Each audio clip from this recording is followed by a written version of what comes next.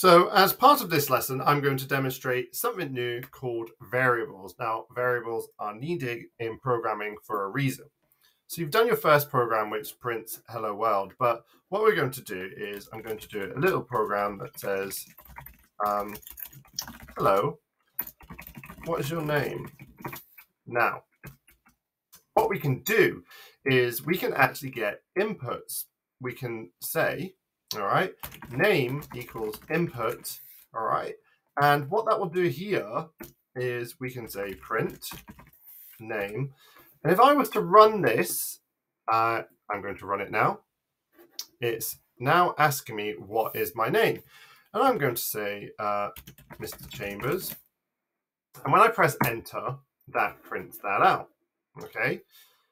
Now, there are lots of different ways to use variables. Now, a variable is basically a temporary store of data that can change in your programming. So what we've got here is name is like our container. So whatever we type in at this point is now stored in name, and I can empty the container by doing a print statement. Now, what I'm going to do here is I'm going to create a little story, okay? And I'm going to do it slightly differently. All right, print. All right, there once were 3 little pigs. So we're going to do a bit of a story here, okay? And this time I'm going to go pig 1 equals input. What was the name of pig 1? Pig 2 input. What was the name of pig 2?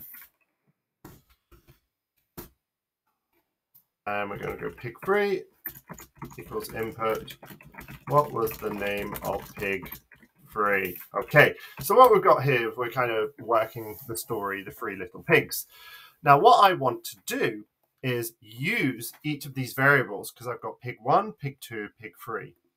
If you want to, you can actually run the program and test it. It's always good to test in case you get a syntax error, forget a bracket, but we're going to run that. Pig 1 was Ray, pig 2 was Jenny, pig 3 was Kirsty. Okay, so we've now got our variables, but we've not done anything with pig 1, 2, or 3. What we can now do is we can actually use those. So print their names were, and we can join them using a plus operator. Pig 1, comma, plus pig 2, plus, comma, plus,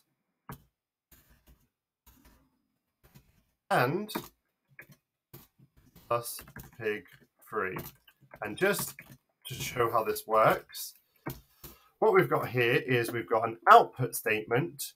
We've got pig 1, which goes in, pig 2, and pig 3. Let's see how this outputs. So we're going to run it again. Ray, let's go for Imran, Jenny. Names were Ray, Imran, and Jenny. Now, you can obviously, I could put a space there, and that changes the formatting of it. So what we are doing here is we are outputting strings. We are storing them into variables using an input, and we are outputting them, okay? So that is your second tutorial on how to use variables in a very simple way.